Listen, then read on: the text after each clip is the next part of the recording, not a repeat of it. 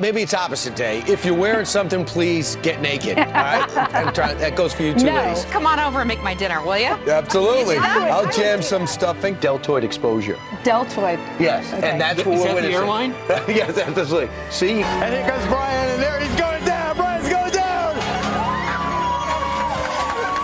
Brian, oh, Geraldo. But I think that what a woman brings to a marriage more than anything else to a relationship is her youth. Her youth is a fragile and diminishing resource. In the next 2 minutes, will Laura Ingraham be able to change outfits because she has come to the studio dressed identically to Gretchen? Unbelievable. And our final contestant is Paige. Oof. All right.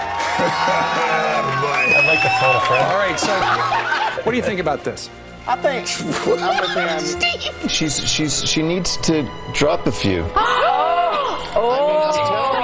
You did not say that. There's got to be some downside to having a woman president, right? Something that may not fit with that office. Many women who get pregnant are blasted out of their minds when they have sex. They're not going to use birth control anyway. All right, I got to go. You should stick to the thigh-high boots.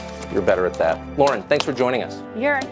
But didn't men give you the kitchen? Know your role and shut your mouth. My role as a woman. Yeah. I don't look like a Catholic girl. What do I look like? What do I look like? Farrah Fawcett wannabe. I listened to a lady speak. She got up, and she was a grandma. I was surprised because I was thinking, okay, I've got to stop thinking that she's like hot. She's a grandma. All of a sudden, I'm like, oh, my grandma. The only thing hotter than Brenda's outfit today is Tesla automobile. Keep going. Chicks. If you're a 6-year-old kid and you have sex with your best friend's mom, you usually get high fives, okay? Oh my goodness. Let me just finish. I don't really get what's going on here, but I really liked how she was speaking into that microphone. Non-organic carrot that's like this, freshly picked, is hairy. You look like you can handle those things. All right. Oh, my God. If you were making love with your boyfriend, Andrea, if you're making love with your boyfriend. All right, Bo. This is my move. I'm going to stand. Oh, gosh. Very slow. Just like this. Here we go.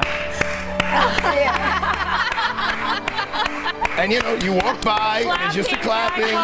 And I would say the success rate is about 90%. You get a smile. Call your dressmaker. I mean, And give him a raise. That's what I'm saying. You are giving America What I'm saying. a raise.